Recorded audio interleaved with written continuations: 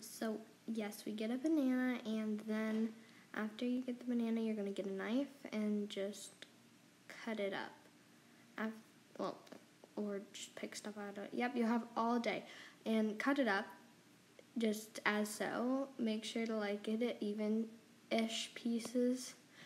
It doesn't really just don't have them really big. Okay, just put them together. After that, just go ahead and transfer them into a bowl. So scrape them into a bowl of whatever kind. Try not to drop any like me. They're the bananas. After that, you're going to get a paper towel and just wet it just a bit.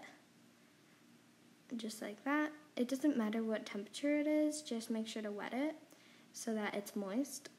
Put it over. Well, not like that, but okay. So just adjust it so that it covers the whole bowl over it so that it stays over. Just like that.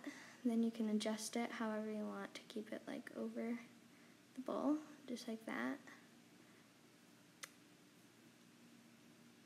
And then once you have that, you're going to go to the microwave and realize that you need to do it without the bowl.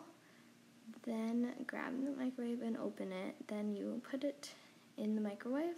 Now, I know everybody's microwave is different, but I'm going to put it to 10 seconds. So as you can see, 10 seconds, and then you click start. When it's done, open it up, and you see, voila, you have slightly moist bananas. Thank you guys. Here's your moist bananas.